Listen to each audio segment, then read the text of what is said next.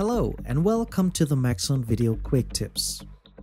The new physical renderer of Cinema 4D release 13 comes with the option to add chromatic aberration into your scene.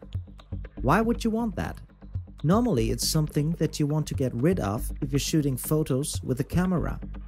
But in the case of the digital world, you want to add this because we're used to look at this, and this makes a rendering much more realistic. You can clearly see there's no chromatic aberration in this scene.